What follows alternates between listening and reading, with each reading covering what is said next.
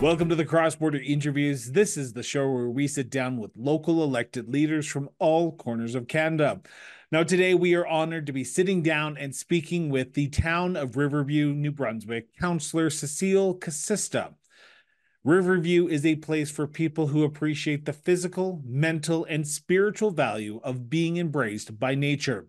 The town of Riverview is bordered on three sides by the Acadian Forest and by the Petacotica River on the northern boundary.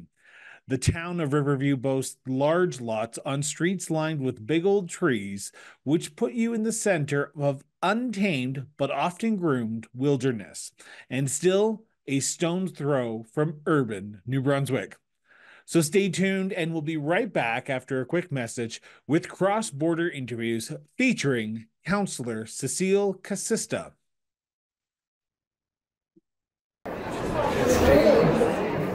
Are you passionate about local governance and municipal issues? Do you believe in the power of community-driven conversations?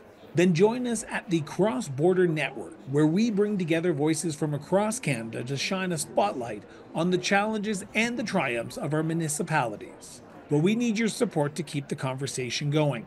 Visit crossborderinterviews.ca today to show your support by backing the show monthly or making a one-time annual donation. Your contribution will help us grow and expand our reach, bringing important stories to even more listeners across the nation. Together, we can make a difference. Together, we can amplify the voices of local communities. Together, we can shape a brighter future for all. Cross Border Network, where local matters and your support counts. Visit us today at crossborderinterviews.ca.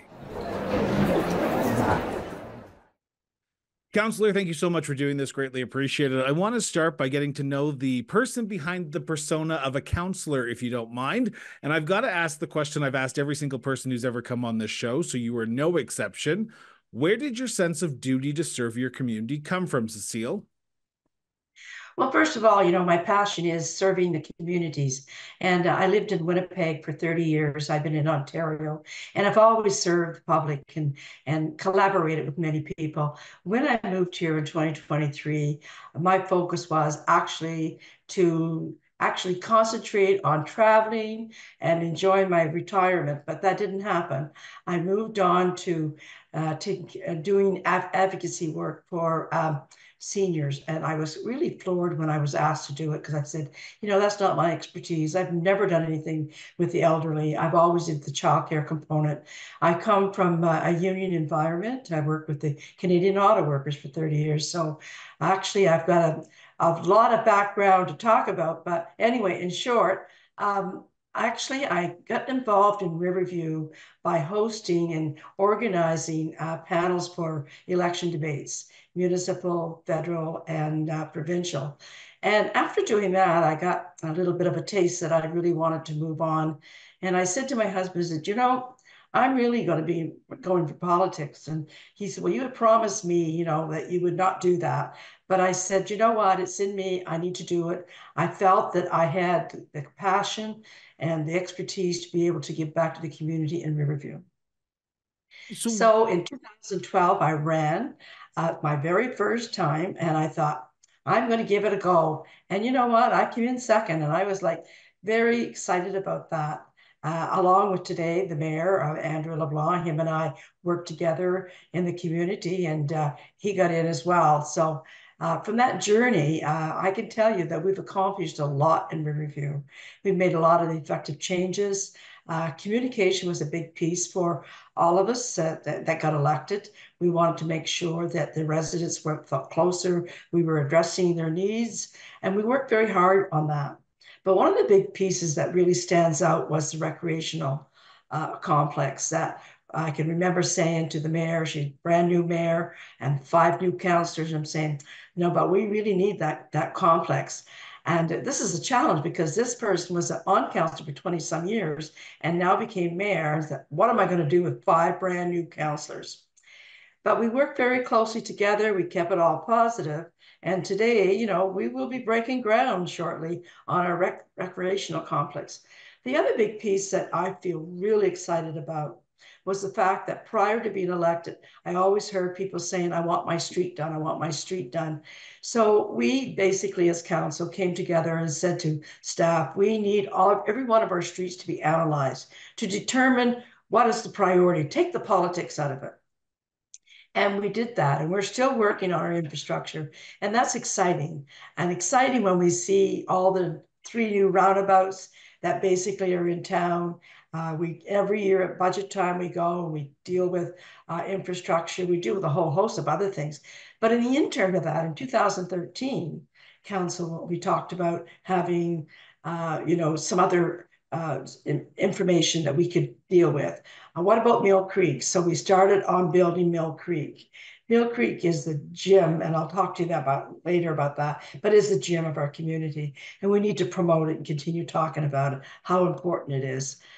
So today I've served two terms as deputy mayor. Just had council meeting last night. It was exciting.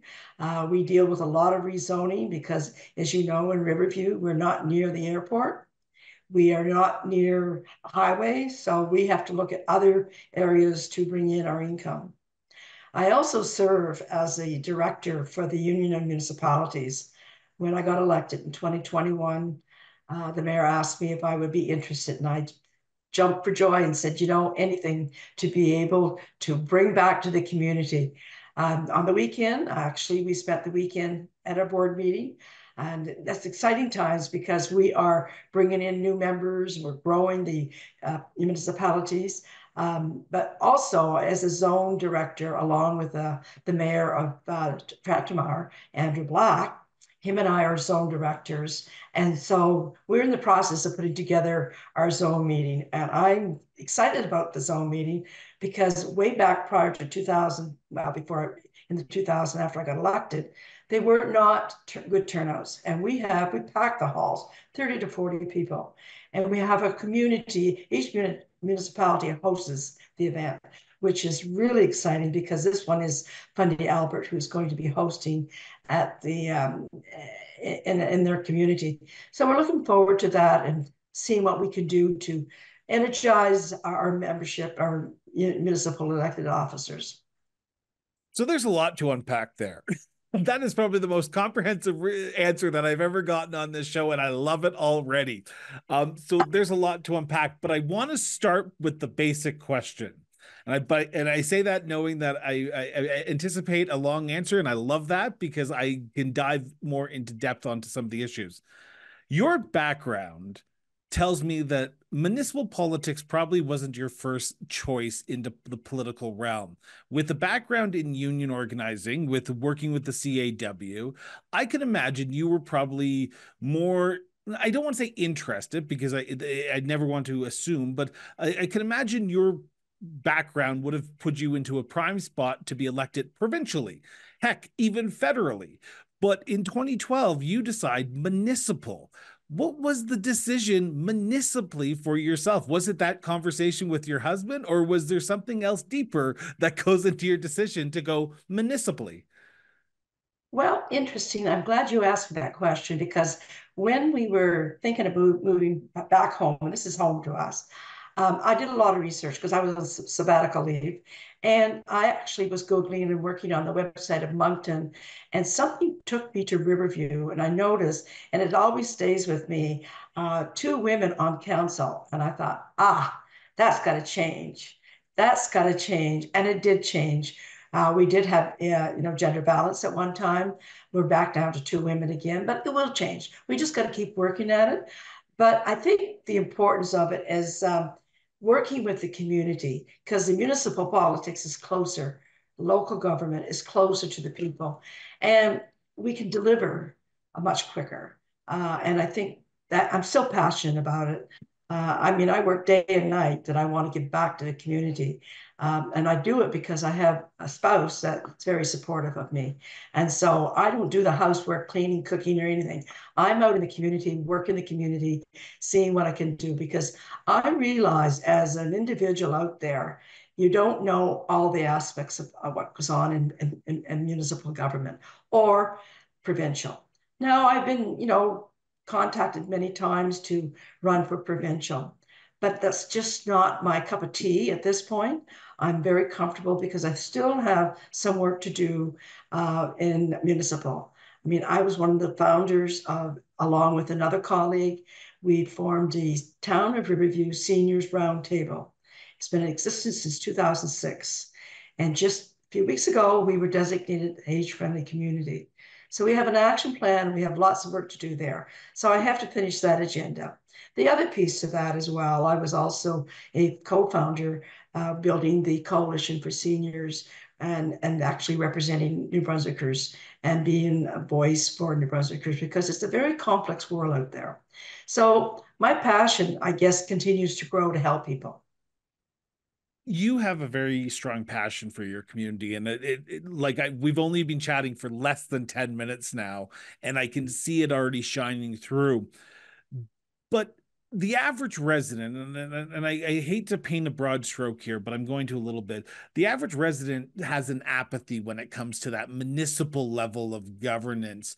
Do you find that in Riverview? And how do you engage with people in your community who, and say to me on a regular basis, not in your community, but across Canada, as long as my water's picked up, my water turns on in the morning and my garbage is picked up, I really don't really pay attention to what's going on at City Hall or in Riverview. Is that the exact opposite? Are more and more people being as engaged as you are or were prior to entering into politics before 2012? Is there an apathy in Riverview that is sort of sweeping across Canada and not is being transposed in Riverview as well? Well, I really think that Riverview is very unique, but I also think that the people are no different than other parts of the country as well. I mean, unless you're deeply involved and wanting to affect change, you're going to wait for the leadership to do it for you.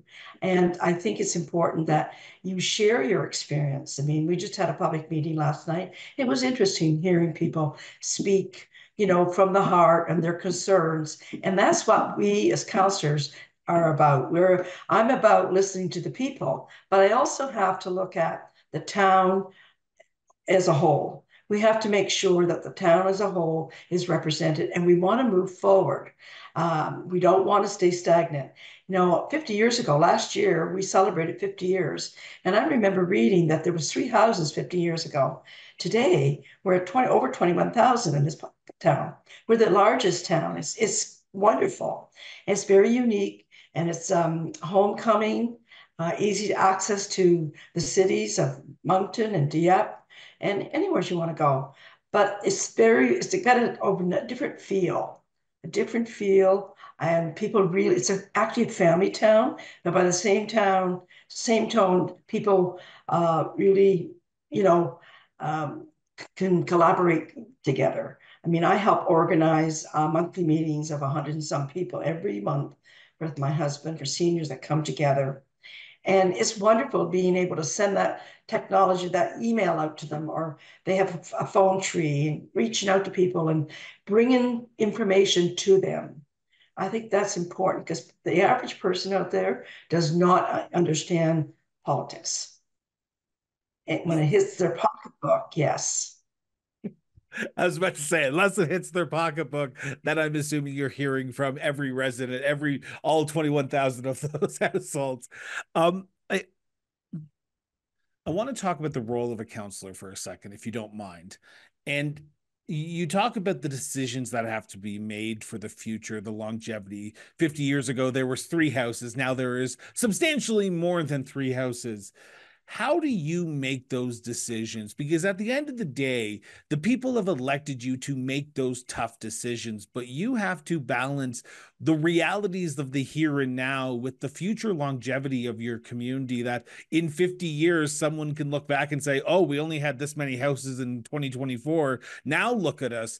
How do you balance as a counselor? And I say this as just as a single counselor, knowing that you are one vote on said council. How do you balance the community's interest with the sort of future vision of what the council is looking for 20, 25, 50 years from now? Well, for me, I mean, I think about the residents who elected me, who put me in that chair. But I also know that we have some tough decisions, and it's very important to do your homework. It's not about just getting a package from the staff and then, reading it. I think it's pretty important to do your homework and research and listen to the people as well and do a balance. But we also have to look at the Community Planning Act. We have to look at the Municipal Planning Act. And we have to look at the overall picture. How does it benefit the town as a whole? And those are tough decisions, very tough. And I think that we have to have the courage to be able to say to the people, look, I've done this, I've done that. Unless you convince me differently, I can't support that, But if I lose the battle, I lose the vote, I walk away and we still work together. And it's a very different kind of council I'm hearing around the province. Our council works together, we put it aside, and we have votes, we win, we lose, but we try to work together to compromise. And that's what I see this council doing. We look at alternatives. I'm not one to compromise a whole lot. When I get dug in and I want to give some money to a certain group, I actually feel passionate about it. I'm not one to compromise, but I will go with the flow and support them. I'm assuming after 2.5 terms as a counselor, you've come to the realization that you've had to make some pretty tough choices that are not going to please 100% of the people in your community. No matter what decision you make as a municipal counselor, there's always going to be some people who just disagree with you on the vision that you have, the vision that council has, so on and so forth. How important is it, because you talk about the people who voted for you, how important is it for yourself to not only listen to those people who did vote for you, but the people who didn't vote for you as well, who might disagree with you on some of those key issues that you believe are so passionate, because you're there to elect or represent everyone, not just the people who voted for you, correct? Well, I'm elected at large, councillor at large, and I'm always proud that I got over 4,000 votes at the last election. I mean, I brag about it, but I didn't campaign. All I did was, because of COVID, I had my cards that went out in the mail. I had my car decorated, but I'm well known in the community, and I think that says a lot for itself. And that, if someone brings me an issue and I can't resolve it, I'll take it to the staff and to see if we can find middle ground on it. But I'm not winning all the battles. And I mean, people understand that. But the fact that you're having that conversation with them and that you're listening to them, I think that makes all the difference. I'll give you an example when we had just in my area where a number of seniors wanted a crosswalk and they were determined they wanted this crosswalk because it was a busy street. And so, you know, without me even saying to them, this is what you have to do, they wrote a number of letters and they shared them and I sent them to the department and we have our crosswalk. They were so happy. But we're not going to win them all. I mean, we just have to understand that it's reality out there. The town is growing and we're grown adults. So we need to understand each other, how we work together. One of the things I really want to say, though, the town of Riverview staff are just unique. I find them very unique. Anytime that you want to communicate with them and respond, they're back, they're right there to help you. So I think that's very fortunate. When I hear other municipalities don't have that luxury, we're very fortunate in Riverview. You But certainly are. our CAO. We have a great CAO, and not because I'm actually on his review committee or anything, but he is very articulate. He's very articulate, and if you bring something to his attention, you may not like it, but he certainly will give you the answer. I think that enhances our town to have somebody that you trust and you can work with, and he has good staff that will deliver. You bring up a good question that I traditionally I've never really asked on this show. I might have asked once or twice, but never on a reoccurring basis. On a regular basis, on a weekly basis, when you have those council meetings, you have an agenda package that is presented to you by council, by administration, with their recommendations on what's going forward. You have to balance What what the Great question. We get our package every 2 weeks we meet, but sometimes there's more meetings, budget time, that kind of thing. But on a regular basis, we receive our package on Thursday. And I'm so proud that our package is not 400 pages like it was in 2012, and that we had to go through it and spend days working at it. It's on eScribe and it's all clicked in. I'm just so proud of that, and I can do my homework much quicker. And I've introduced that into the unions of municipalities. We have eScribe as well there. And I chuckle when the package comes in, because it makes our job as councillor much easier. But when the package comes in, um, we have a choice. We can make a motion to support or not support, but we are given what they call a council report form with all the data for us to question, and I think that's important. That is something new that was introduced by the CAO, which he's been with us about 8 years now. So that is very helpful for us as council to be able to get the background information. We may not like it, but we can question it. We can make motions to move it forward or not. The good thing about our council is that we have the committees of whole. So you make recommendations, and then the regular council meeting, you actually adopt it. So you get a chance to think back and say, did I make the right decision, or can I make a motion to change it? How do you balance the recommendation from administration with the what the residents want? Because that is probably the toughest part of any municipal council meeting, is trying to find a balance, whether accepting the administration's recommendation carte blanche, or sort of changing it up a little bit to adhere to what residents want. Is there a balance that you strike to try to make sure that everyone comes out happy, or is that part of the tough decision making that you have to do as a counselor? It's part of the tough decision as well, but based on the information they've given us, and sometimes we will just say, well, we need more information, we'll send it back, and before we make the concrete decision. But for the most part, I have found that they have done their job thoroughly, because they've been given direction by council to get this information to us. So it works well. But I mean, there are challenges along the way, and we may not agree, but I think that it's important that we work together. If we don't work together, we're not going to accomplish the goals. One last question I have before we turn to the issues that are facing Riverview as a whole. I want to ask about the jurisdictional role that the municipality plays compared to other levels of government. You've talked just recently about how people will come up to you and ask you questions, or ask you questions about crosswalks, or want a crosswalk in their area. Are you finding that there's a blurring of jurisdictional lines within Riverview, that more and more people, probably since the pandemic, are coming up to you and asking you about issues that are not even in the municipal jurisdiction, whether that be healthcare, education, or is there a sense that you get from your community that people understand that the municipality has a role to play, and the province has a role to play, and heck, even the federal government has a role to play? Or are they coming to you because you are the closest to them, and it's probably more likely that they know who you are compared to their MLA or their MP? Well, I get a mixture of questions, and many of them don't understand that it's either provincial or federally. Would take, for instance, the dental plan. They didn't know whether it was provincial or municipal, what role we play. So once you explain that to them, I guess I'm a little bit fortunate as a counselor. I don't sound biased, but because I'm involved in the provincial jurisdiction of advocating for change, but I'm also in the federal. I watched that as well. I just seen where they made a huge announcement this morning on healthcare and long-term care. So that's exciting, and I can't wait to do that interview today. But because these are good things and positive things, and I think that if all governments work together, we can achieve our goal. But sometimes we don't see that. We see the politicking being a little bit different in provincial and federally. So it's important that provincially doesn't download to the municipal, and let municipal do their work, because we are the closest. And but I do get calls from all three, provinces or jurisdictions, and sometimes it's difficult for that person to understand how it works. For instance, when I was away and I got this email, people were upset because of their taxes.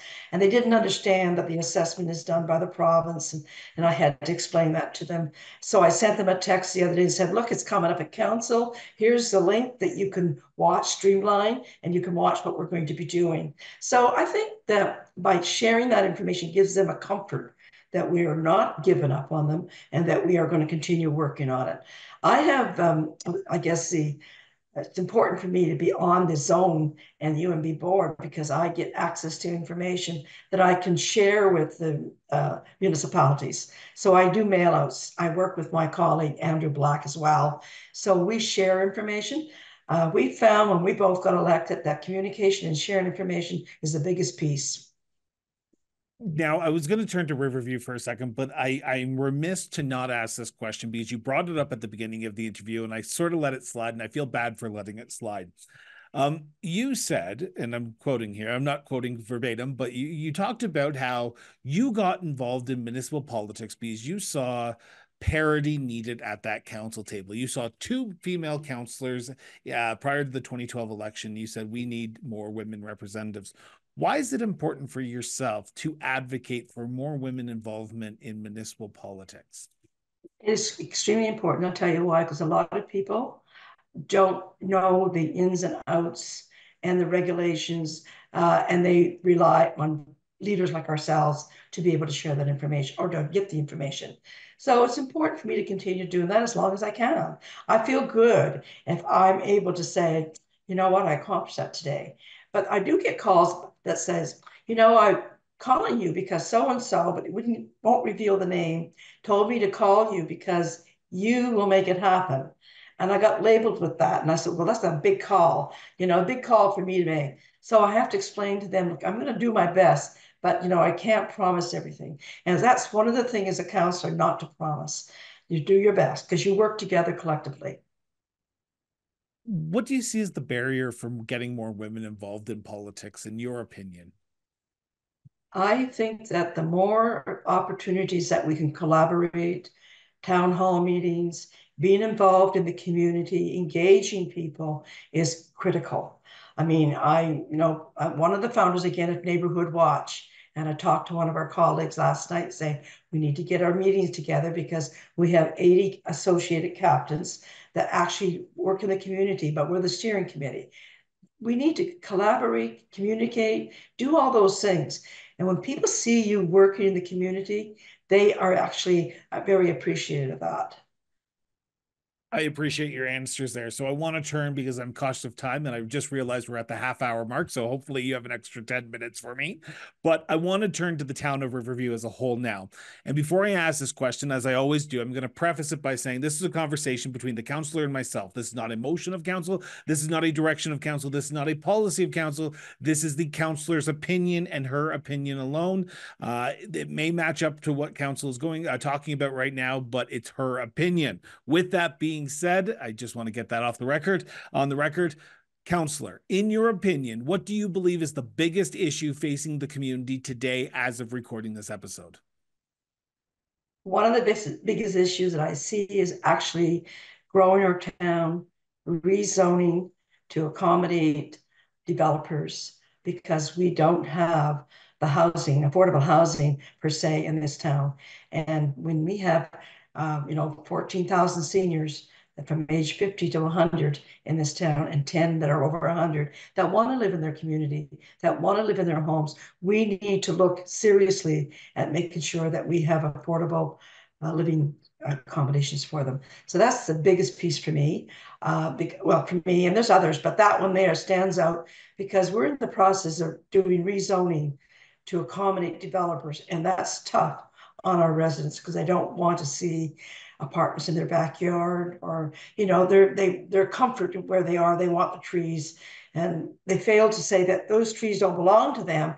But I find that we have to work closer with the developers to try to accommodate the community's needs. Not going to make it all happy. That's not all going to happen. But we also have to look at smaller homes affordable because today, not everybody can afford $700,000, $800,000 homes, 500. I mean, I can say 5 years ago, my home was I had it built for 250,000. It's worth over 500,000, but the younger families today can't afford that. So rezoning, I mean, I'm on the committee and I'm looking forward to working with the community on that to hear from the people what they would like to see. Dealing with the roundtable, that is part of our job looking at housing. And I sent a message out to the chair and said, what are we putting on the agenda for tomorrow? He came back and said affordable housing. Oh, what's that mean? We're going to have a discussion on affordable housing, obviously. But I really think that that's a tough call for me because I see the people saying, no, I don't want it. But by the same token, I have to look at the balance of the Municipal Act, the Community Planning Act, the developer's application, the recommendation from the staff. That all has to be balanced. So there's two questions that are have to be posed with that statement that you just made there. The first question is, are developers knocking on the door of Riverview today and saying, we want to build in your community? We have a lot of applications before us. Okay. And prior to that, prior to 2012, we were known as we're not open for business. I don't want to see that. I want to see that we are growing so we can support our small businesses. When I talk to the small businesses and they say to me, we can't get workers because they have nowhere to live in Riverview. And that energizes me to work harder and to explain to the people how important it is to have housing. Okay. So the second question has to be then asked. Housing is not a municipal issue.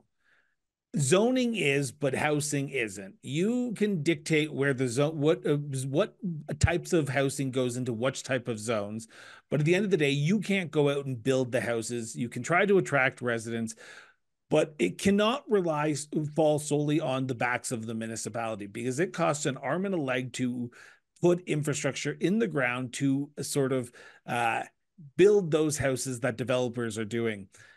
Is Riverview set up to ensure that the growth that you want, the affordable housing that you need, doesn't come on the backs of the people who are there here and now in the community? Or is there a balance that needs to be struck that the growth that is happening is going to be incrementally balanced on the backs of the people with their issues of the here and now? Well, what I could say to that is that our municipal plan was reviewed in 2013. I was part of that along with my mayor. And that at that time, we were governed under urban planning of Moncton. Today, we have our own planner. So we are reviewing that today to try and meet the needs of today's society. And, that's important that we share that with people. And people do say, we recognize that you have to address the needs. We are looking at multiple different types of houses, but we need to get through this committee workshop before we get to that point. What do we need to change in the municipal plan? What do we need to do? And how do we accommodate the residents? Our goal is to not push the residents away. We want to hear from them. We want to hear what their ideas are so that we can incorporate it. We heard last night somebody says, well, you know what, are we telling the developer that they need electric chargers? Well, that's not addressed in our municipal plan, but it's something that we can be looking at. I mean, are we going to be putting that in the plan? We don't know yet. But these are things that we need to look at. It's going to be a tough one. You can't please everybody. But I think we have to work towards communication piece needs to be out there clear, engaging the people. What is it you want to see? How do you want to see Riverview look? We do have a situation where there's R1s, which is residential, and we have R3. As a town, we don't dictate to the developer where to buy land, okay? I mean, they buy it and then they decide what they're going to do. They have to meet the criteria of the plan. They take it to planning, it goes to the PAC committee, or we send it to the PAC committee, it comes to council. So there's a process that we have to go through. It's not what you call rubber stamping. I want to turn for a second, if you don't mind, to balancing the issues that you have, which you just talked about, which is housing, zoning, which is an important issue that a lot of municipalities are dealing with. The average resident has their own unique individual issues. They have very micro issues, crosswalks, potholes, sidewalks. You name it, you have probably heard it over the last 6 years or 8, 10, almost 10 years in political office. How do you balance the growth of your community with the growth of the individual issue? Because at the end of the day, municipalities have a very limited supply of money. They cannot run deficits no matter how much they want to. They probably know that they can't. How do you balance the needs of the community when they pay their taxes, when they pay their property taxes? They want to feel like their community is helping them succeed. How do you balance the needs of the individual with the needs of the community? Great question. I think it's important that we as council keep in mind that we have our budget binders and we've debated that. We've shared that and it's online to everybody. And quite often somebody will say, well, I want a crosswalk down here in Coverdale, but I'll look into it. We put it on the agenda for the budget. Now we've had one that's going to come up. It's been approved, but actually it all takes time to get, and we have to keep reminding them, yes, it's coming. Is this coming? The one over in Gunningsville took 2 years to get there, but we just have to keep them in the comfort zone. How do we, accomplish all of these things? And we have to explain to them that this is the budget that we've approved. This is what we're going to fix. Here's the streets that we're going to do. And so we're not going to please everybody, but for the most part, they do come on board. It's a juggling act that we have to do, but we have to be honest with our residents. They trust us, and we have to build that relationship. I appreciate the honesty part there because I can imagine not being honest to the electorate is probably one of the worst things that you could do in municipal politics, because if you lie to them, you break their trust, they're not going to come talking to you next time when they have issues. So I appreciate that.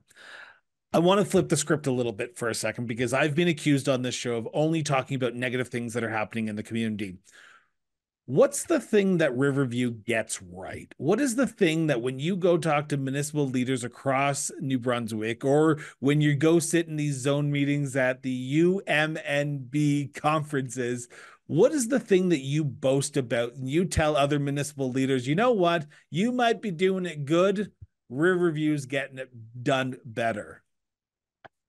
Well, I really like because when I actually joined UMB, I wanted to be organized because I'm a busy person. So I said to my colleague, we need to have a schedule and we need to engage the municipalities. Who's going to host each event? We have a nice guideline of minutes, which we're trying to encourage other municipalities to do. And I think Andrew Black and I are very proud of that. We're very proud that we have a board meeting. We come out, we do so a summary highlights of that board meeting. It goes out to our members. Any kind of communication that comes from the office of the UMB and it pertains to the resident, we just share. What we do in Riverview is that, or just not in Riverview, in Zone 2, we've added the CAOs and the clerks, all the staff that were directors on our list so that they can share that information with the municipalities as well. So keep in mind, we do have some smaller municipalities that don't have the resources that maybe Riverview does, or maybe, Tatramara has. So we share the information. So that will help them along as well. We do have an open mic session at our zone meetings where we listen to what people have to say and we learn from each other what's going on. So some of them are saying we're going to have town hall meetings, but maybe town hall meetings may not fit for review. Maybe we have to look at something else. So these are the kinds of things of sharing information and growing together is really, really important. So I want to turn to my last subject here, and it's my favorite subject, and that is tourism. As I said in our pre-interview, I'm coming to Riverview later on this year. I'm doing a big swing through Atlantic Canada, but I'm starting in New Brunswick, and I've got many stops with many municipalities along the way. So I'm looking for the next great tourism destination in New Brunswick. What are some of the hidden gems in Riverview that you recommend to any tourist coming to your community? You come to Riverview, please visit Mill Creek. It is unique. It's our gem, and we need you to come because, we're looking at 300 acres of special ground. I mean, we've got trails in there. We've got the water. We've got everything you can imagine. anytime that anybody comes to Riverview weekends, it's packed. And we can't wait for the new rec center to be built because it's going to be at the very beginning of our trail. Riverview has excellent trails and they're busy. People walking and using our trails. So I encourage people to come out. We have our bike trails, walking trails. We have Mill Creek. It's unique in itself. Where do you go? After a long day of council meetings, after a long day of budget meetings, is there a spot in the community that you can go and decompress and just let it all go, knowing that tomorrow morning you're going to have to get back up and try to make your community better off than you left it the day before? Well, after a long day in that home, talk to my husband with a glass of wine and relaxing. Oh, I love honest answers. I love honest answers. So I'm going to ask the final question here because it's the important one that I like to put on the record here. In your opinion, what makes the town of Riverview such a unique place to live, to work, and to raise a family? It is a family, unique town. It's just a rich enhancement to live in this community. It's got a wonderful feel. It's something unique that I've lived in many communities. This town is very, very welcoming, and actually, it enhances our quality of life. And I think the quality of life is very important in Riverview because we can enjoy all kinds of activities, keep it healthy, walking trails, you name it, is here. And so that's, I think, how I see Riverview. Easy to get around. We're easy to get to the capital city, easy to get to Halifax. We're handy to everything. And we have free parking. So that is important. That is good to know from a tourist perspective that I won't have to pay for parking. So thank you so much for clearing that up. Um, Cecile, I want to thank you. I want to thank you so much for doing this. This has been a fantastic 40, almost 45 minutes chatting with you, talking about your community, talking about yourself. I feel like we've just scratched the surface. So hopefully when I'm in Riverview later on this summer, you and I will be able to grab a coffee, sit down and continue this conversation in person because I have a newfound respect for municipal leaders in New Brunswick because they seem so lively and so energetic and so bubbly. And you've just cemented that idea in my head. So thank you so much. You're most welcome, and I look forward to meeting you. Now, if today's episode sparked your interest, hit that subscribe button now on YouTube or follow us wherever you're listening. Stay in the loop with all our diverse content covering everything from municipal affairs to our in-depth cross-border interviews and our eye-opening exploration of local governance in the political trenches, local government at work. Now, we are your go-to platform for comprehensive municipal coverage, committed to keeping you well informed as well as engaged. But your support is the backbone of our growth and the maintenance of this top-notch show that you have come to enjoy and appreciate over the last few months. If you can, consider backing the show. Every contribution, big or small, amplifies the depth and the breadth of our programming. Find the support page link on the Cross Border Interviews website today. Until next time, stay informed, stay engaged, and most importantly, but always, just keep talking.